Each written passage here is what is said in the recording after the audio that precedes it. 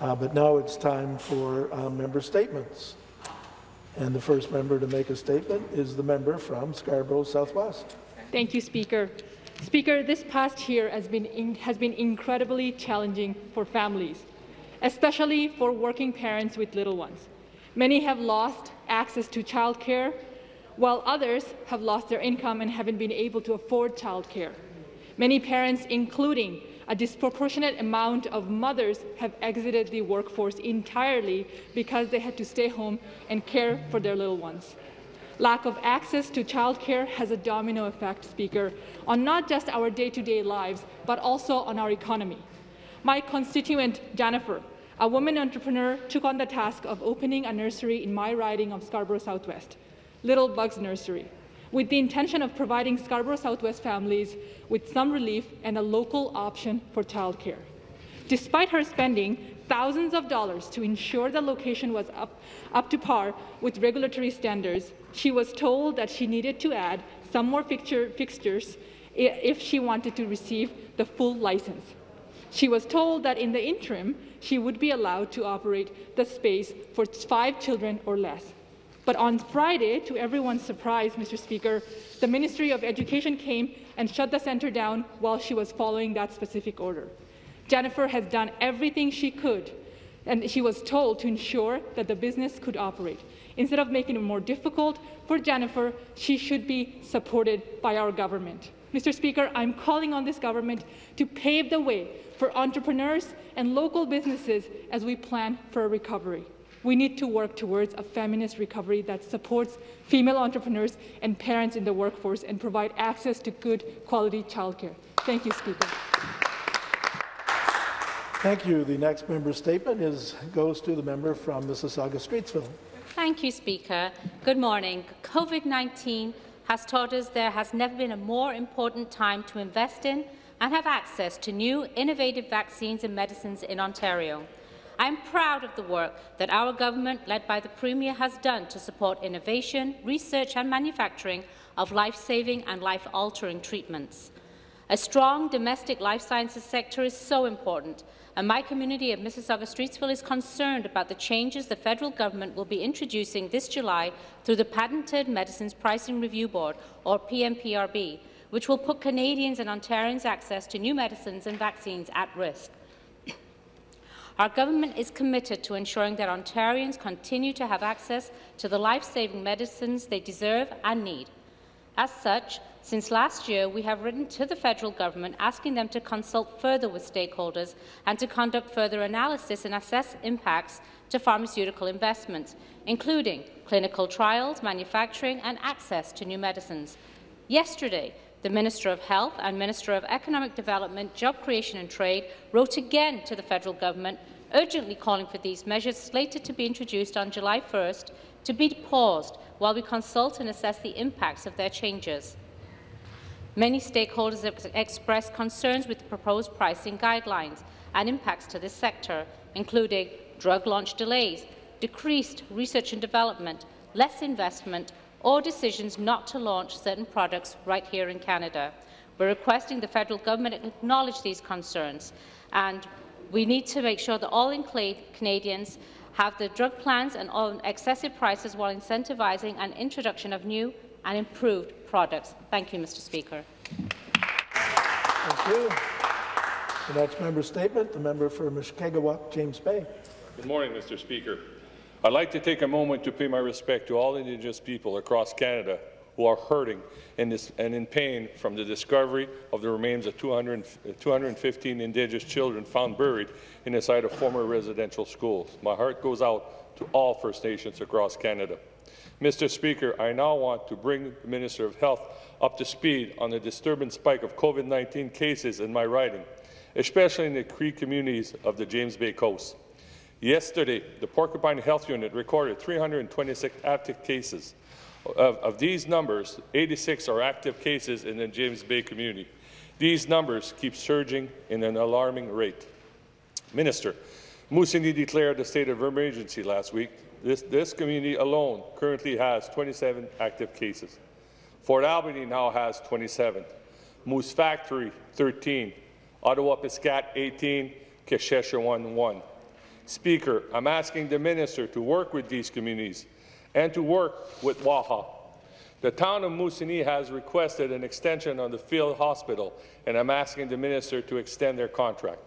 Speaker, I'm also asking the Minister to commit resources to these communities as needed so that they can come out of this pandemic safely without having faced tragedy. Thank you, Mr. Speaker. Thank you very much. The member for Brampton West. Thank you, Mr. Speaker. Speaker, it is times like these we come to understand the value of coming together. Today, I want to pay tribute to the collaboration between Peel Public Health, Bruce Power, and members of its nuclear supply chain to help fight COVID-19. They have partnered to create a Hockey Hub mass vaccination center at CAA Centre in Brampton, similar to those Bruce Power and its partners have helped deploy at 4 other locations in Grey Bruce and Lambton counties. With support from the Ontario Chamber of Commerce-led Vaccination Support Council, companies and labour groups jumped on board to help, including Electra Utilities, Energy Solutions, Nordian, Framatome, Connectrix, NPX, CGI, BWXT, ES Fox, SNC Lavalin, Leona, the Power Workers Union, and the Ontario Building and Construction Trades Council. All of these groups joined forces to contribute and pull this clinic together in just 5 days. Speaker, we will only end the pandemic when we end it in every region of Ontario. I offer my sincere thanks to these groups who have demonstrated true Ontario spirit by reaching out beyond their local footprints to help their fellow Ontarians and for their help in powering Ontario forward through COVID-19. Thank you, Mr. Speaker. Member statements. The member for Brampton East. Thank you, Speaker. The remains of 215 Indigenous children were found at the Indian Kamloops Residential School. There were children as young as 3 years old found in the mass grave there.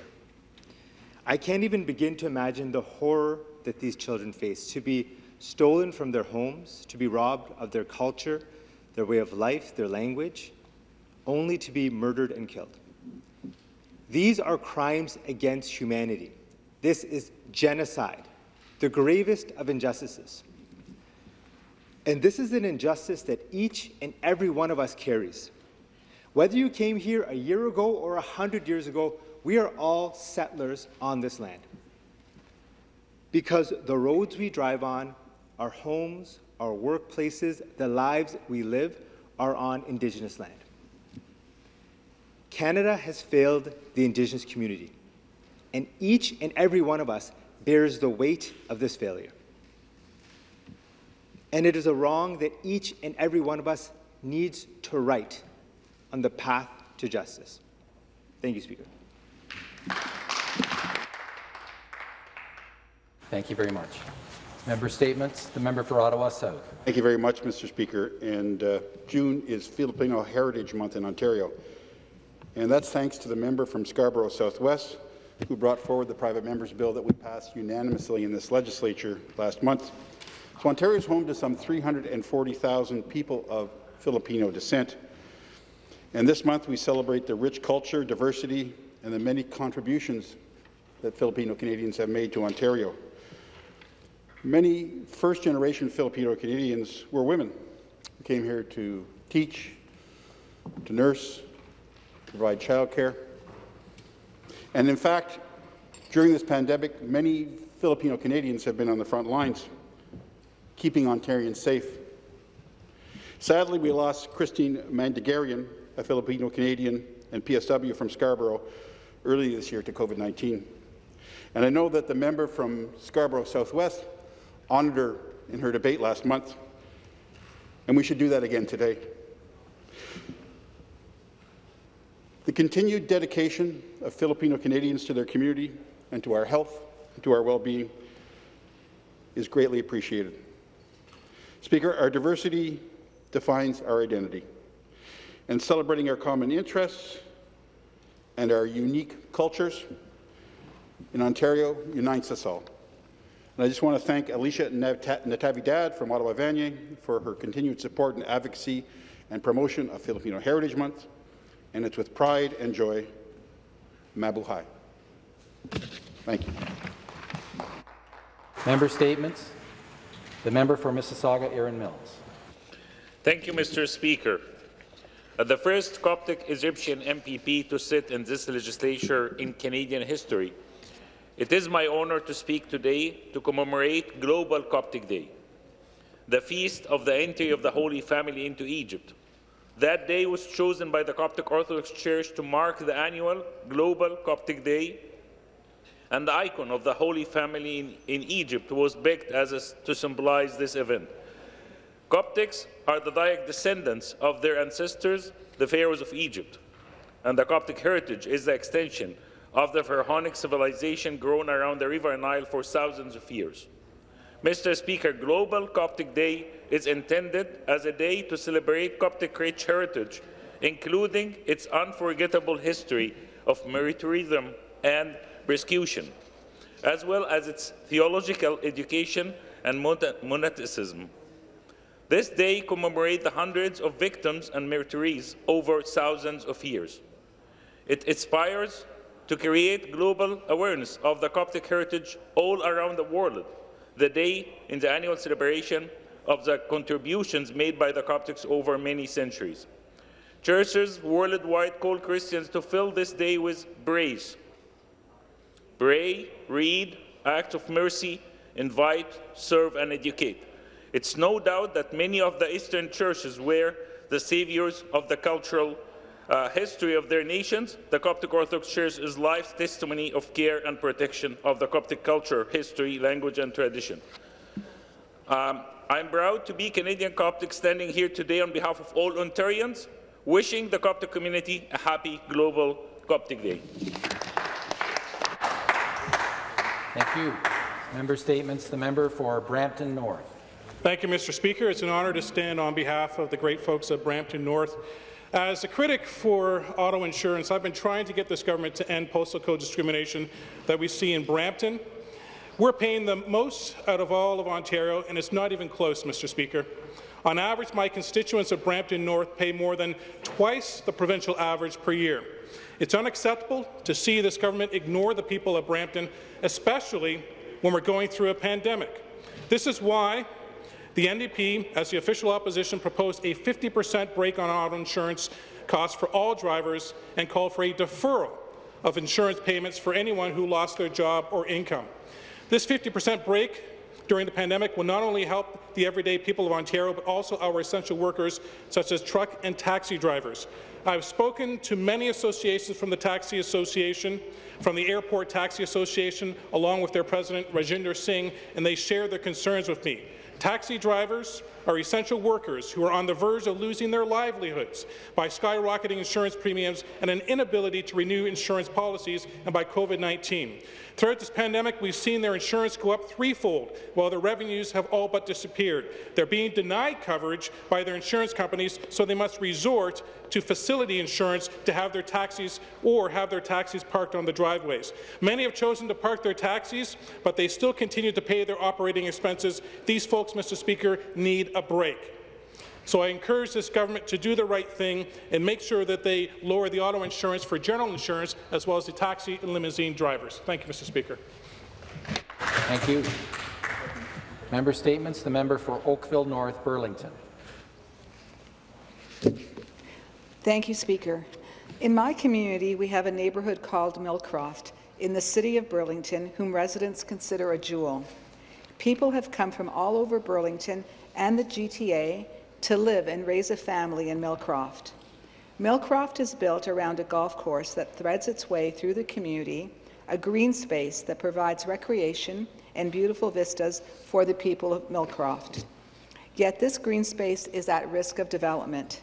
Even though it provides a haven for wildlife and helps collect stormwater preventing flooding, even though thousands in the community have opposed development through petitions and letters to the City of Burlington and to me as their MPP.